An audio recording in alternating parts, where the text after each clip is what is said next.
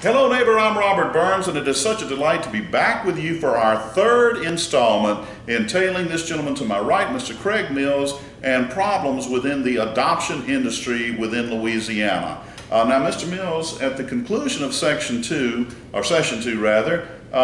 asked you about your end game, and basically your end game is to keep this from happening to future adoptive parents. In other words, to stop the next Craig Mills family from having to go through what you went through, and it appears that it appears that a good bit of the blame for what you have been through can literally be laid at the doorstep of the Department of Children and Family Services, or DCFS. Would that be correct? Yeah, I think so. In addition to some the lack of interest in law enforcement from keeping this from happening, the state is obligated by laws across the state. Different sheriff's offices interpret the laws differently. So yeah, but I think DCFS does have a larger role to play in this, particularly when you have policies in place that prevent placement agencies from incentivizing birth mothers with financial guarantees. Mm-hmm. That's in their policies, and you have licensed agencies in Louisiana. Much like the one I mentioned in the last segment that has an income of over $2 million, placing ads soliciting mothers, because they're no longer birth mothers once you surrender the child. You're actually dealing with a live human being child in surrendering that with guarantees of free phones, like I mentioned last time, free relocation, free medical expenses, free housing, those types of things that, who pays for them if the mother's not pregnant? Why are we incentivizing birth mothers just because they got pregnant? Mm-hmm.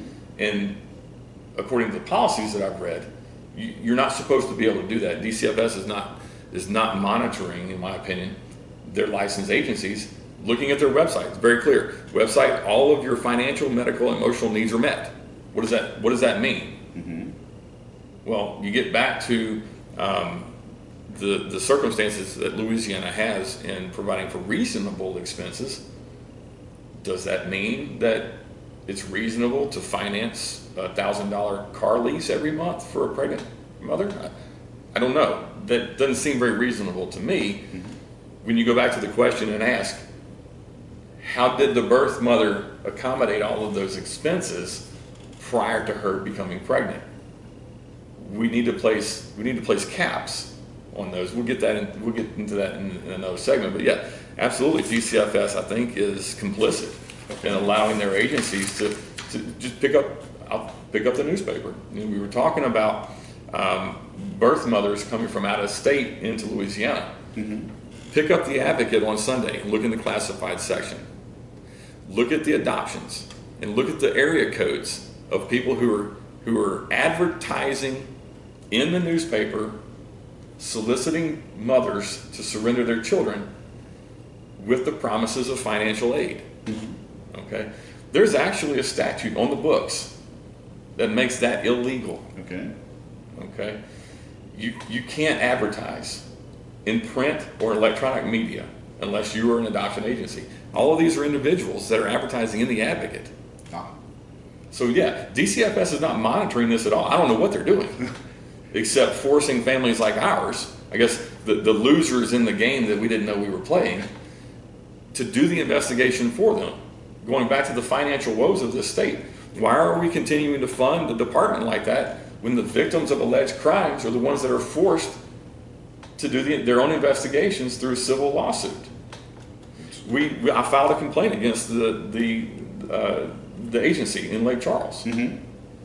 And they did an investigation, but never sought out other witnesses except for the owners of the agency. And in this 3-paragraph investigation, in the findings, there were about 19 things that I'd given back to them that were completely inaccurate, most of which I had documentation for. Okay. Now, the problem, Robert, as I see, is I don't think DCFS really wants to address this. Oh, really? When I filed the complaint, I heard nothing from them. I actually stumbled upon the fact that they did an investigation.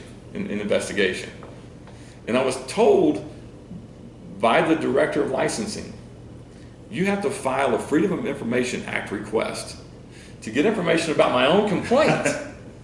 And they never told me that they did an investigation. There was no communication. You got no feedback whatsoever? I had zero communication back from DCFS. Wow. Regarding my complaint of an alleged illegal adoption. Nothing. Nothing. Wow. I stumbled upon the fact that they did an investigation, and when I inquired about it, I was told you have to fill out a Freedom of Information Act request in order to get that information. My own complaint, I have to file a Freedom of Information Act to get it. Okay? And I got it, and I read it, and I said, this thing is wholly inaccurate. And gave them emails and phone calls and other documentation as to the actual facts. Mm-hmm. That was 2 years ago, Robert. 2 years ago. And how many times have I heard back from them regarding that? Zero. Wow. Zero. Folks. Zero. I actually asked them questions in this response. Mm-hmm. Why are you allowing your state agencies to produce documents like you have on your website? Why are you allowing your state agencies, licensed agencies, to solicit birth mothers with financial guarantees? And what did they say? I've heard nothing. Nothing. I've heard nothing from them. So you continue to hear stories like this over the past 2 years, talking to half a dozen, maybe a dozen families, just in this local Baton Rouge area, who've been impacted by an alleged adoption scam. Mm-hmm. And I keep telling DCFS and the good folks that are watching this, how many more people have to be hurt before you have a state agency stand up and say, you know what, we're going to finally enforce our policies and procedures. We were dealing with children who were being bartered with financial gain. Wow. You know, it's like a drug deal. Mm-hmm. You have a buyer, Mm-hmm. you have a seller, Mm-hmm. and you have a mediator. As long as those three don't go to the cops and say anything about it, who's going to find out? Well, that's the situation we're in. Wow. Today you have buyers, you have sellers, and you have mediators. And you have state agencies who are At best turning a blind eye. that's putting it nicely. Well, they're not keeping the normal citizenry informed, at least, of complaints that have very significant factual backgrounds. Exactly. I want to emphasize again, he said he got zero response, zero feedback. Zero. It's as if you'd never even filed it. You had to end up stumbling upon finding out that there was an investigation. That's right. And once I put all that together, that's how I got into the testimony with the legislature. Once I found all of this and I found the inaccuracies in the report, mm-hmm. and not just because I say it, it's because I have documentation. I have testimony from the Office of Disciplinary Counsel. I have testimony from the Louisiana Bar Association, the Louisiana Board of Social Work Examiners. I have testimony in court now Mm-hmm. of inaccuracies in their investigation. People say one thing in one response.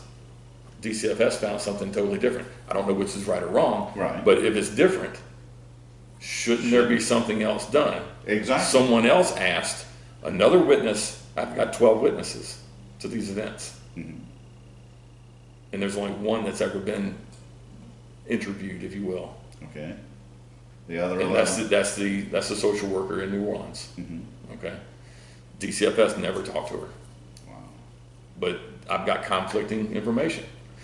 Who's responsible for that? Well, and I think perhaps you can correct me if I'm wrong, but maybe one of the reasons this has been able to go on like this for such an extended period, and I think you may have very well brought that out in the very opening words of your testimony to the House Committee, is that so many times when this happens to people, they just kind of lick their wounds, right. And they go on and they say, well, I learned a lesson in life. Right.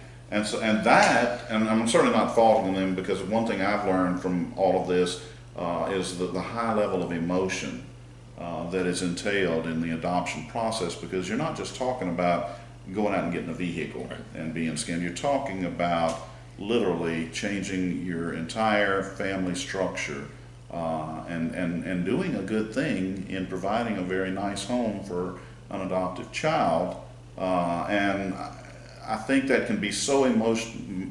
Correct me if I'm wrong, because I've not been through the process, as I said in the video, but I can easily see where, having looked into what all you've been through, how you would just be emotionally drained when you get hit with, as you said, I didn't realize I was in a competition, and you found out you've lost. Right. And perhaps it's just easier to just say, you know what, I got to forget it. And I think you're doing a great tribute that for others that have had this, and you made it so fun. And it's DCFS's licensed agencies that put people like us in that situation, in my opinion. You have situations where the prospective adoptive families are shooed away whenever their outcome isn't what the agency prospects it to be. You know, there's also agencies that solicit for families. Not only do we have a product that we have to sell, we need families to come and procure that product. So they're soliciting families, and they build profiles, and the agencies are building this expectation through these marketing activities. That's where DCFS needs to come in and say, you need to tone it down a little bit. Okay. And they're not doing it. They're not doing it. Like I said in the last segment, there is a measure of risk when you put yourself out there, you build a profile. There is an expectation of some sort that the birth mother could possibly want a parent, which is a great option. And that's something that we all have to live with. But what we shouldn't have to live with is when agencies are made aware of multiple families being involved with a single birth mother, whether it's being matched, whether it's providing support, duplicate support, or in our case, the allegation of a scam being run. Yes. The agencies are made aware of that, and then they default back to, well, it's usually the last family in that gets the baby. Like I said before, I didn't know I was in a competition, but it boils down to DCFS having policies and procedures in place today that is going to continue to allow Louisiana to be looked at as ground zero, in my opinion, for unscrupulous adoptions. Well, and I think the exposure that you're giving that issue is certainly extremely commendable, because I think it probably does take some courage to step out like you've done, and I really appreciate the opportunity to work with you on exposing this. We've still got a couple of more segments to go, but I think you would agree that this is becoming a very compelling story, particularly when you talk about an agency such as DCFS that should be charged with the responsibility of, when they see this kind of thing going on, and that's why you would presume we have them there, is to step in and say, look, we're not going to have a bidding war, we're not going to have competing families, or work within agencies that are facilitating it, and you turn a blind eye. And I think the most striking thing of what he has said is when he filed his complaint, he got no feedback. I think that speaks volumes. And so we've still got more material to cover with you. That's going to wrap it up for segment 3. But I think all of our viewers would certainly, I think you have to be pretty impressed with the compelling evidence that this gentleman has about severe problems that we have within the Louisiana adoption industry that cause us to be known as he just said, ground zero. Thank you so much. We look forward to bringing you episode 4. Once again, this is Robert Burns, and we want to thank you for tuning in for this video. Thank you so much. Thank you. You're quite welcome.